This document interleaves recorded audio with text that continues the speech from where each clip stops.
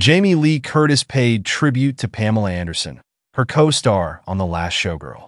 The 66-year-old actress, who will not resemble herself in the upcoming drama, supported the former Playboy model for ownership of self by posing on Instagram without makeup.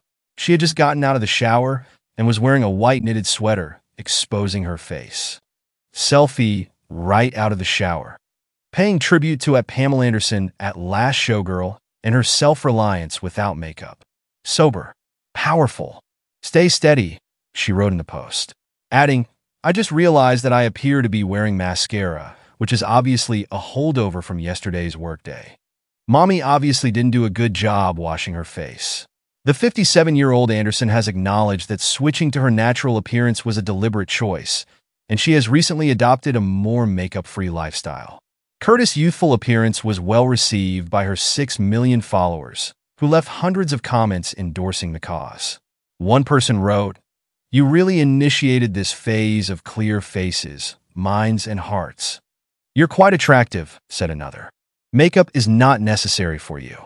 My mentors for aging with grace and compassion are you, Michelle Yeoh, and Helen Mirren." Anderson was open about withdrawing from Hollywood and her role as a sex icon back in August. Additionally, she referred to her Playboy persona as a cartoon character. "That was the beginning of me letting go of the image I had always had of myself," she remarked, reflecting on her experience being barefaced. "What is this character I made from cartoons?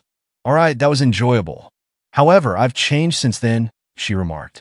In addition, the Baywatch star was eager to question the notion of beauty and this mask we put on. Although she claimed she didn't believe anyone would even notice that she was giving up makeup, the world has given her a fresh perspective on who she is.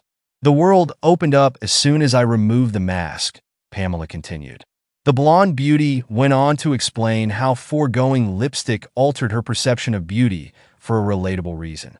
"It just so happened that I was at Paris Fashion Week, and I said, I'm not going to spend 3 hours sitting in a makeup chair." She joked, "I'm going to the Louvre. Who am I competing with?" was my next thought. This girl from Vancouver Island was wearing these glitzy outfits, and I was enjoying it.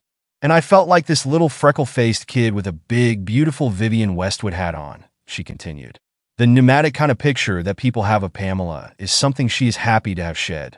"As much as I cooked all those meals for my family and my kids, and threw every dinner party, it wasn't what was seen publicly," she clarified. "However, I also contributed to the perception that was formed of me. I'm glad I did all that, but I'm really glad I'm where I am now," the activist added appreciatively. "The most significant aspect, in my opinion, is that I survived everything. And now that I get to be myself and enjoy this time, it's such a relief," she concluded.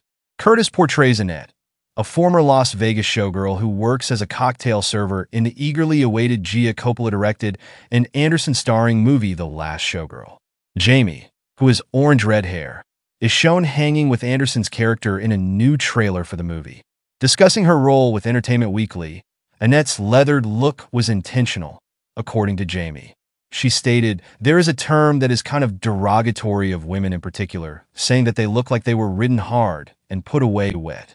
She has that leathered look, and I really wanted to show the damage the sun had done to her," Jamie said.